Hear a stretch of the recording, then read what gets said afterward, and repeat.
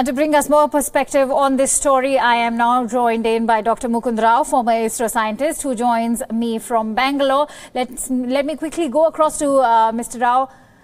Mr. Rao, what to expect from Chandrayaan-2? You know, Chandrayaan-2 is the mission which is a precursor to the Chandrayaan-1. The biggest achievement that will be achieved through the Chandrayaan-2 is the fact that you are not just orbiting the moon like in Chandrayaan-1, but you are going to land on the moon. You are going to land a craft on the moon, and then there is a rover which will move around the moon surface. So the biggest difference and the biggest achievement will be an Indian object would have landed on the moon.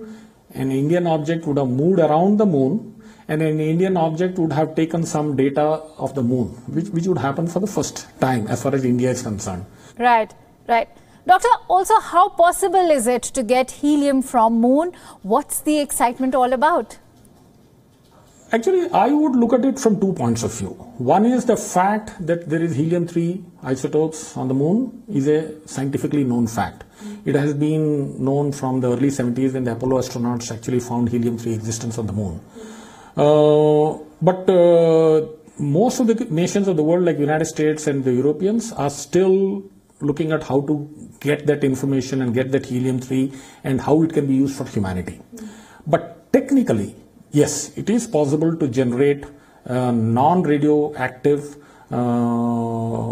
sort of energy and outputs from helium-3. Technically, chemically, it is possible. But whether you can do it from the helium that exists on the moon is something that scientists are still grappling.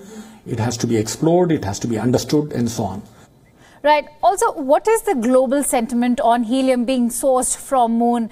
Doctor, you must tell us more about that.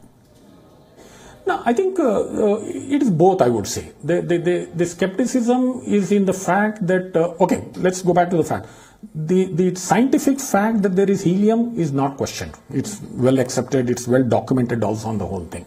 The skepticism comes when people say it can be done now or in a few years, and it can be done to do mass generation of power or electricity and so on.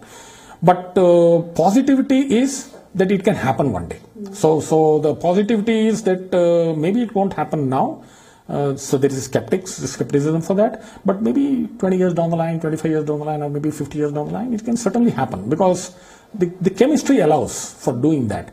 It is only the management and the physical process that one has to understand and set up the engineering processes to do that. So does India also have an equal shot at getting the helium? That's true. Like it's like in a running race. If you are first, if you are second, you are third, you are recognized. But if you are coming 25th in the running race, nobody knows you. Same way here, if India has to be a part of that community of the future world where it starts dictating and it starts participating, it starts evolving the rules and the regulations on the whole thing, it better go to the moon.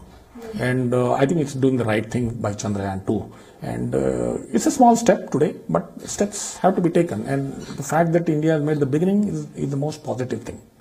And I think that's the sentiment that Chairman of ISRO said, that, you know, he would not like to be left behind. And he would like to be there and the whole thing. So that's the whole thing. So if you have to be in that arena, you better jump in. And I think that's the right path to take.